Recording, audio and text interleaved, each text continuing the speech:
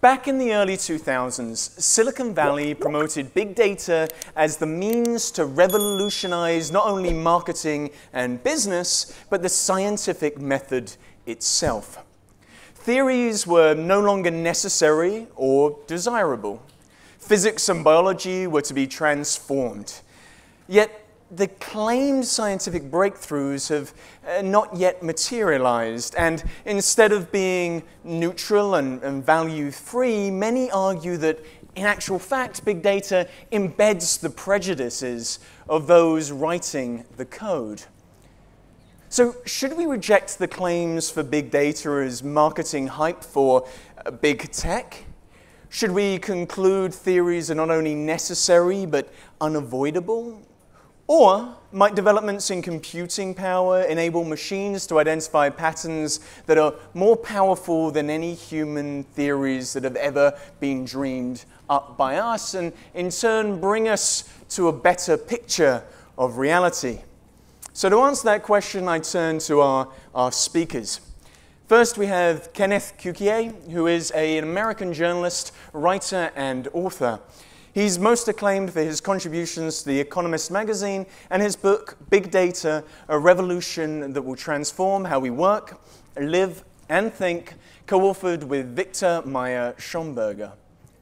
Noortje Mares is an author and professor at the University of Warwick.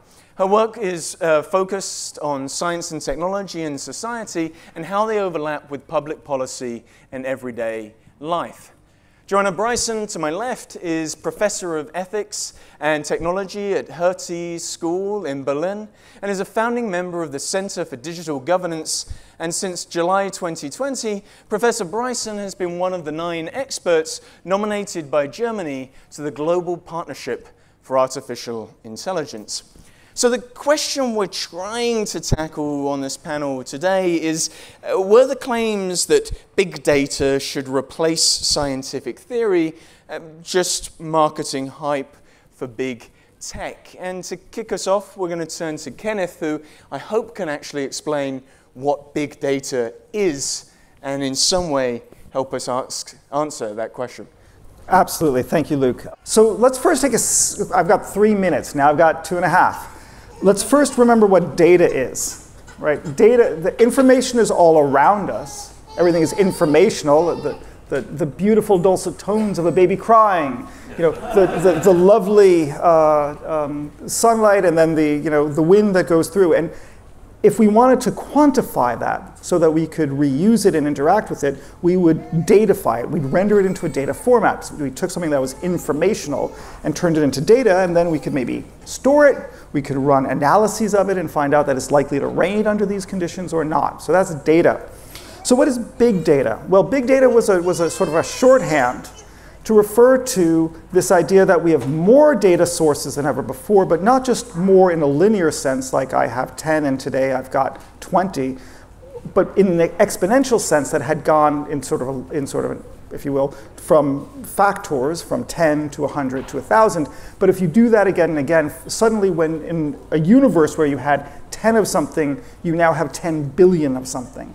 And if you have that sort of scale of difference, which you did get with transistors, for example, suddenly you can do new things with 10 billion of something, say observations of weather patterns, that you couldn't do when you only had smaller amounts of it, say 10 of it. So the term big data was the shorthand for that, but it was also a shorthand for machine learning, a technique of basically statistics, but in the family of AI that went from from working a little bit, but not much, in the 1950s and 60s to something that showed huge promise by 2010. Image recognition systems online, translation are examples. But the key thing is this. Behind the concept of machine learning is a statistical or algorithmic term or concept of feature extraction. And that is to say that you don't know at the outset what is the relevant variable, but depending on the output you want to get, the system identifies what's relevant and then looks for it and then is able to identify it and learn something new about this body of data that you didn't know before.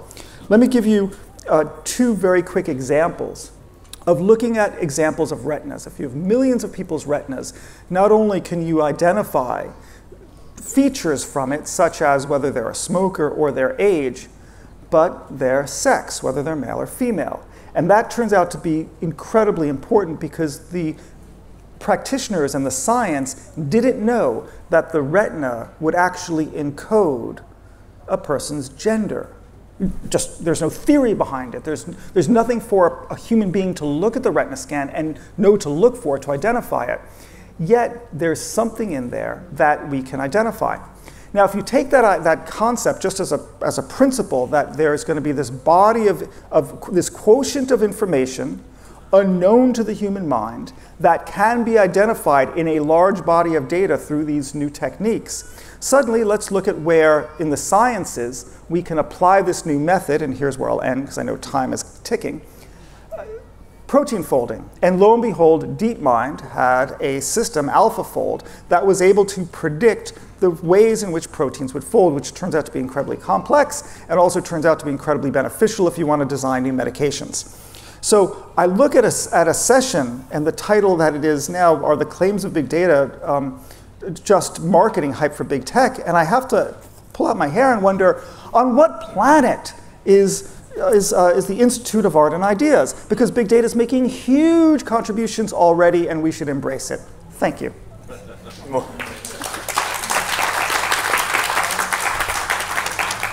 Well, there we go. We're done. We can leave now. But maybe Joanna, we should turn to you. So, big data, the big opportunity or big problem? Both, of course. But I'm not going to answer that. I'm going to go ahead and talk about the first question you asked. Yeah. And I won't say that, I am going to say, aren't I, that if you can tell sex from retinas, you might not be able to tell gender from retinas.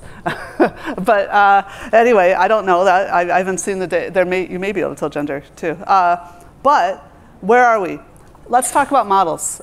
So actually, Ken's done a great introduction on the data and the data science. I want to do a little bit of an introduction on science. So we often get told that what science is about is you take, you have two theories, and then you get some data, and you compare those theories, and then the one that fits the data better wins, right? It's like a game, right? Now, in fact, it's not quite that simple because you have to define better. Sometimes a much more complicated theory will match the data better, but it will only match that data, and it won't be as good at predicting the future.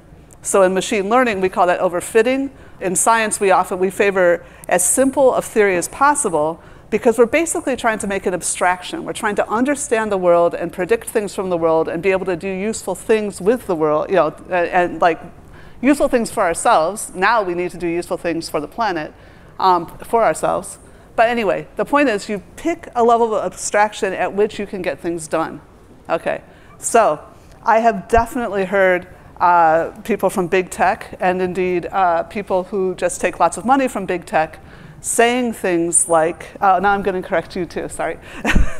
At the beginning you said that, that programmers introduce bias with their programming into data. It's different than that. I was one of the people that authored the paper that was in Science in 2017, showing that if you train AI on the stuff that we all produce, our language, the internet, things like that, you wind up with the same implicit biases that we have. It's not surprising. And in the same paper, we showed that those implicit biases reflect our lived reality. So a lot of things that are called sexist and racist are like pointing out that actually women and people of color are living different lives than men and people of no color. I don't know what the option is there. But anyway, that these things do have consequences in your lives. And when we talk about, when we try, I'm not saying that implicit bias doesn't matter, but that explicitly we're negotiating for a better future. And that AI, like some of our backgrounds, will come up with responses that are based on a lot of old 1950s television shows that we don't want to reflect the current world. Okay, if that makes sense. All right, so. To continue watching this video, click the link in the top left or in the description below. Or visit iai.tv for more debates and talks from the world's leading thinkers on today's biggest ideas.